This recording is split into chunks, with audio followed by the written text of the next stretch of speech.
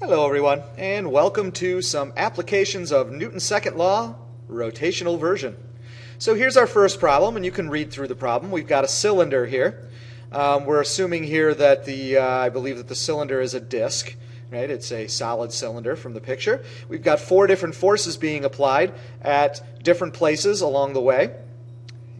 And we want to know the magnitude and direction of the angular acceleration of the cylinder, assuming that somehow these forces stay the same size and the same angles as this thing spins. That would be kind of hard to figure out how to do, but let's say we had it set up that way. So, this is a basic torque and angular acceleration problem, which means we need to apply Newton's second law, which says that the net torque is equal to the angular acceleration times the rotational inertia, or torque is I alpha.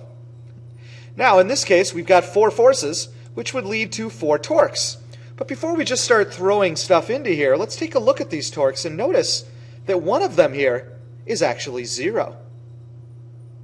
Which one? Well, hopefully you're saying, hey, it's torque 4. Why? Because notice that the extension of torque 4, the lever arm if you will, goes through the axis of rotation. So if you're pulling straight out, you're not going to end up getting any rotation due to that. There'll be no turning effect, no torque. Now, why did I call T1 positive and T2 and T3 negative? Well, because T1 due to F1 would make it rotate counterclockwise, whereas torque 2 and torque 3 would make it rotate clockwise. Remember, counterclockwise is positive, clockwise is negative. You got to be careful here that you get all of the directions in here. Technically, we're not sure which way it's going to end up going, but it'll pop out as we solve for alpha. So in each case, torque is, of course, RF sine theta, but in all three of these, notice, they are 90 degrees to the radii, tangent to the disk, if you will. And so that's sine of 90 is 1, so each torque is RF. But we got to be a little careful here that we apply the right R and the right F, so be a little careful when you're writing those down. And if this is a disk, we know that the rotational inertia of a disk is 1/2 mr squared. Again, we got to be careful. We need to use R2, which is the entire radius of the disk here. Right? So it's R2 squared. Plug all those things in. Torque 1 is R2F1, torque 2 is R2F2, and torque 3 is R1F3, and I is 1/2 mr2 squared. Now, since they didn't make these all the same radius, we can't just cancel stuff out. Right? You got to be a little careful here with your algebra. But we can solve for alpha and get this massive equation. Plug all of our many, many numbers in. Again, being careful that we're getting the right numbers in the right place, which is why it is very helpful to use subscripts.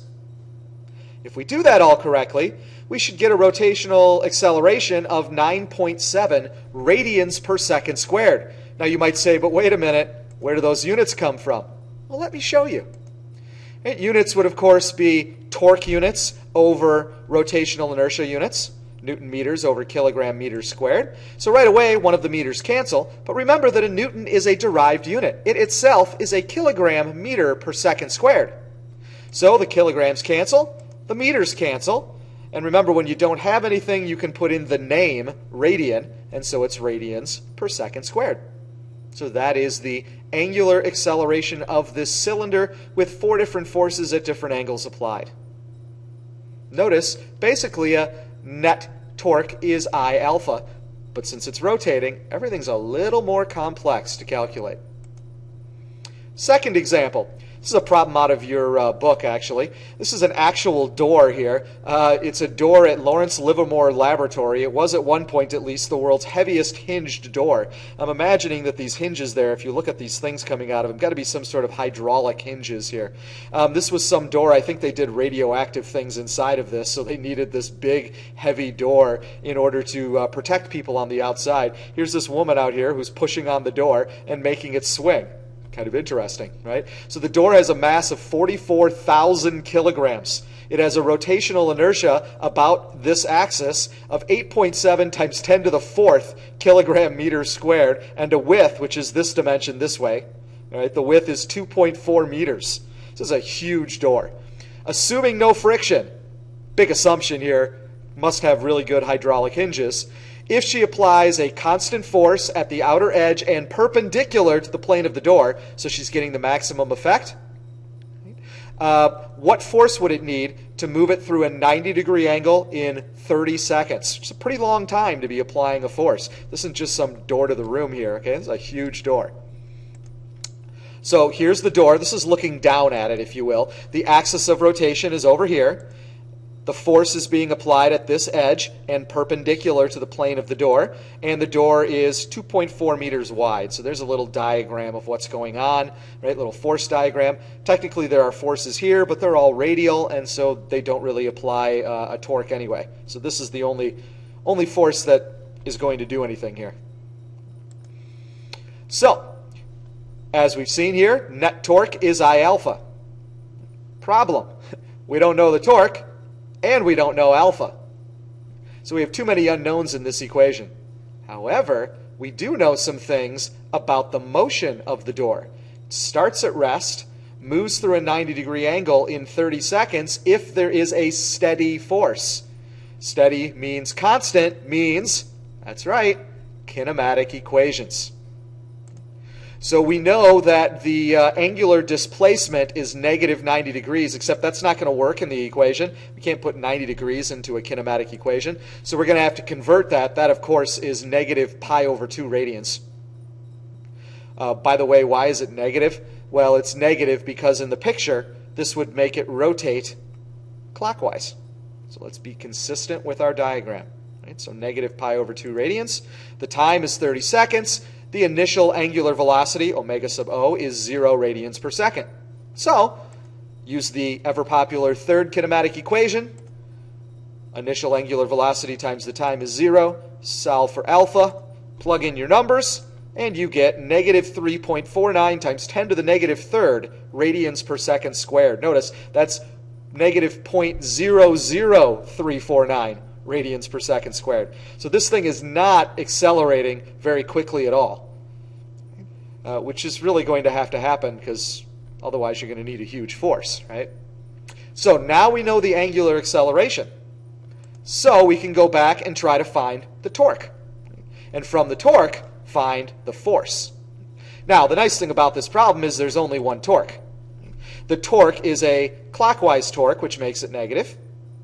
Notice that the angular acceleration will also be negative, so the negatives will cancel out. The torque is, of course, RF sine theta, but theta in this case is 90, which is 1. So solving for F, we get negative I alpha over R. Those are all things we know. Notice that the meter cancels with this meter up here, right? And so we get kilogram meters per second squared, which are newtons. And the two negatives cancel. So we get a force of 130 newtons, which is about 28 pounds, which is a fairly reasonable force. I mean, yeah, she's going to have to push on it for 30 seconds, but 28 pounds is not a very hard push. You just have to constantly apply it, right, in order to move this massive, massive door. It's kind of a cool little real problem there. One of the big assumptions we made, only one torque, and that was from her force. Therefore, we assumed that there was no frictional effects whatsoever, which, of course, if there were, would make this a very hard door to move. So there's example number 2. Great example number 3. We've got a modified Atwood's machine. 2 equal masses, right? One on the track, one on here. There's not any friction between the table and the sliding block. And then we have a pulley. But unlike the modified Atwood's machines we've used in class, this pulley is not so light and frictionless that we can consider it to be negligible. This pulley has a mass and a radius r. Now, the nice thing about this problem is that the mass of the pulley is the same as the mass of the objects. That's going to help us cancel some things out later on. Certainly doesn't have to be.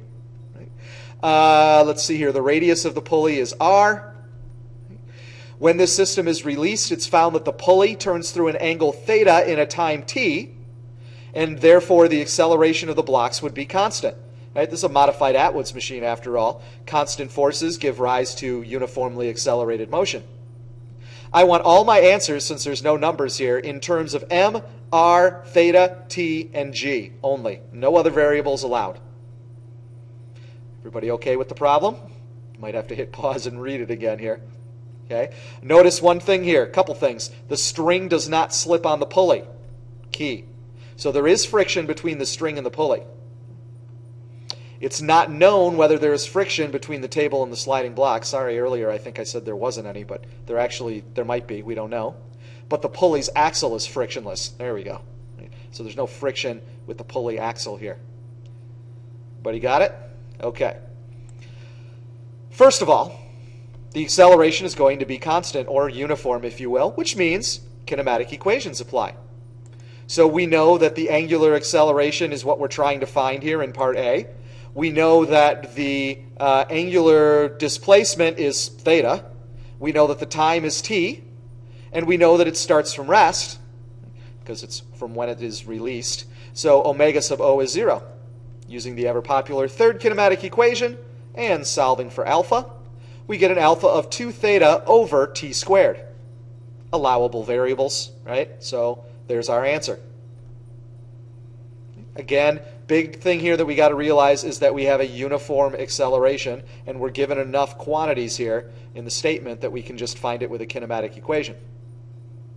Now, part B, what is the linear acceleration of the two blocks? Well, here's a key thing again. The string does not slip on the pulley. That means that the outside of the pulley has to be moving the same as the string, and the string, of course, is moving the same as the blocks.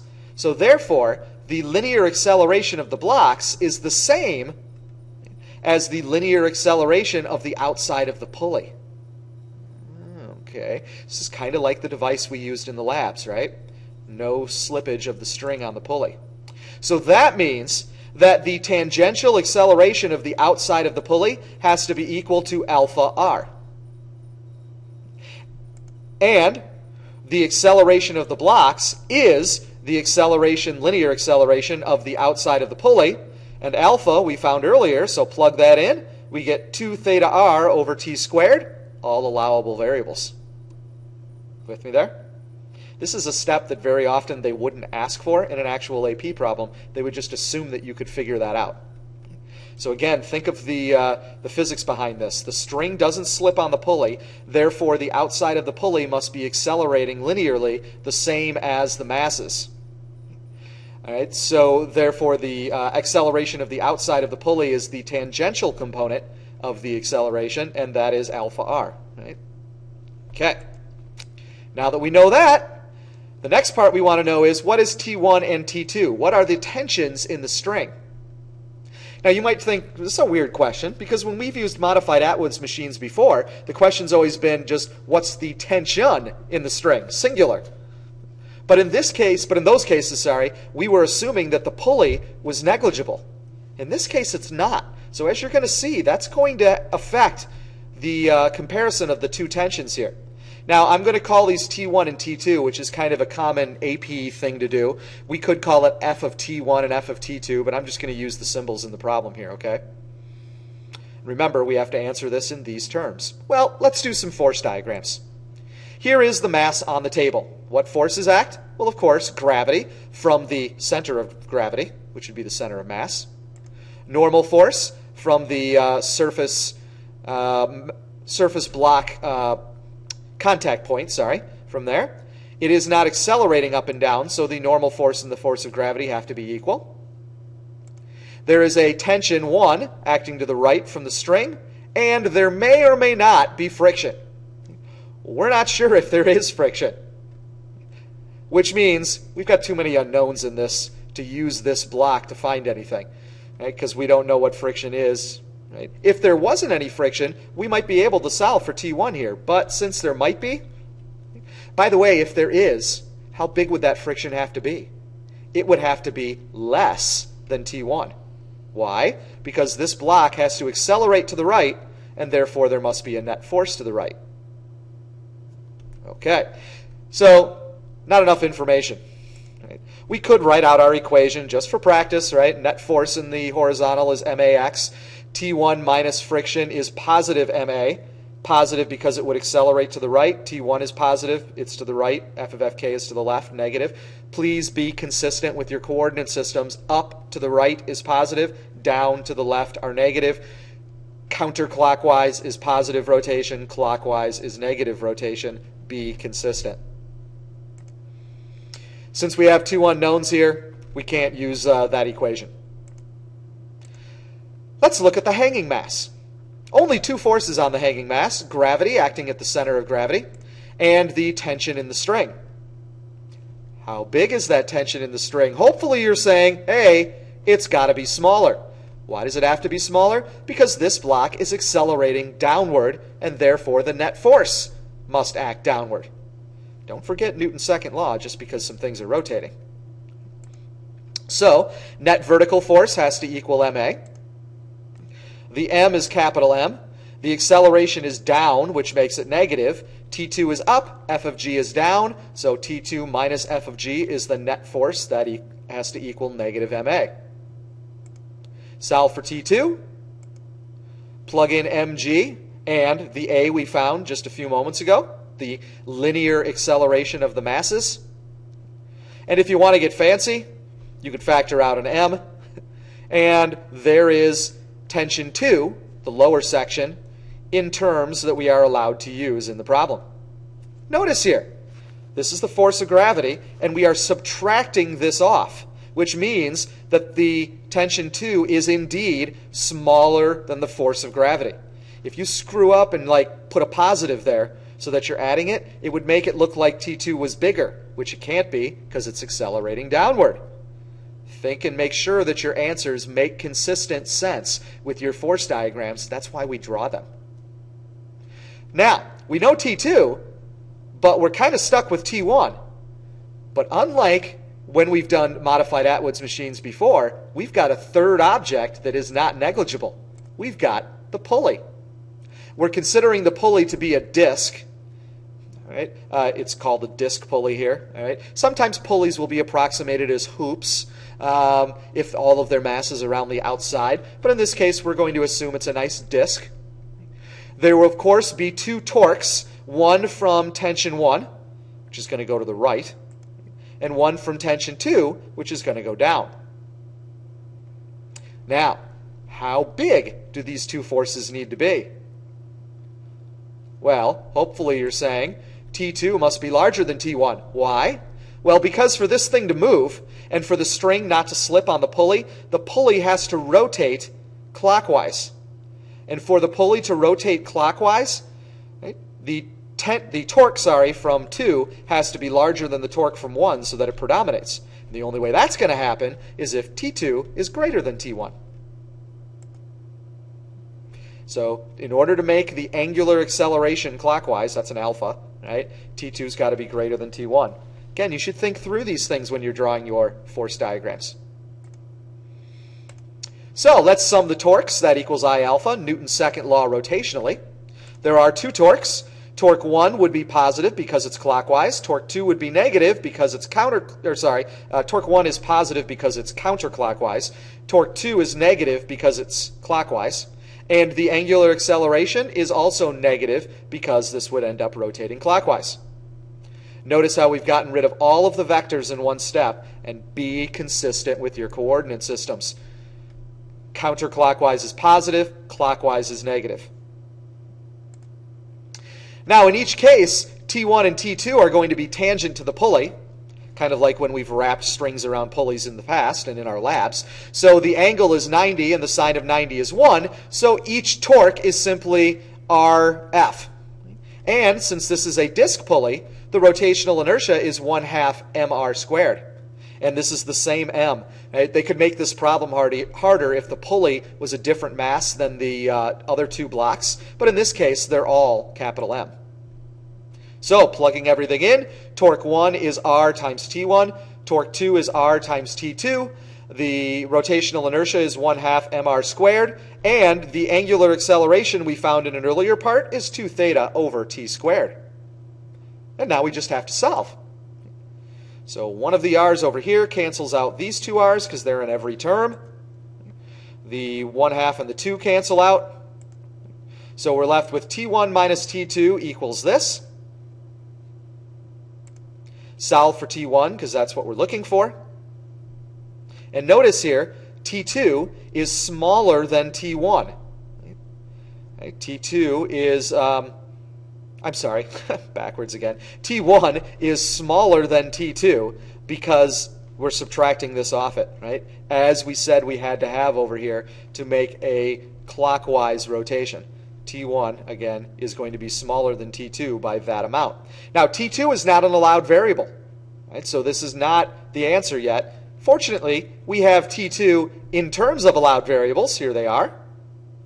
And it would be nice if we could combine like terms, which we have here and we have here. Notice they're both negative. So that's going to be 3 right here. And here we have that. And if you really want to be fancy, you could factor out an m. Notice again, T1 will be smaller than T2. And T2 will be smaller than f of g.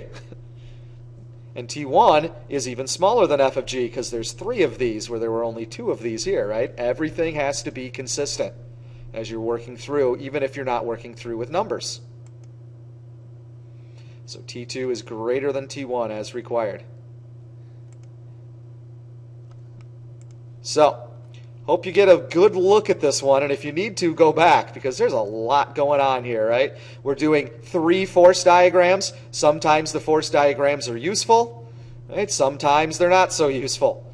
We have to worry about what's bigger than what as we do these things in order to get the correct direction of the accelerations. Right? We've got to deal with rotational quantities as well as linear quantities and be able to go back and forth. And if we do that, we can solve these fairly complex things. So notice here that a modified Atwood's machine is really more complex when we have to consider the pulley along with the 2 masses. We can't look at it as just one big system anymore because the pulley is moving differently than the 2 blocks. So we have to look at them as 3 separate objects. No way around it. It's long, but it can be done. So I hope you've enjoyed these Newton's second law examples with using rotation and sometimes linear.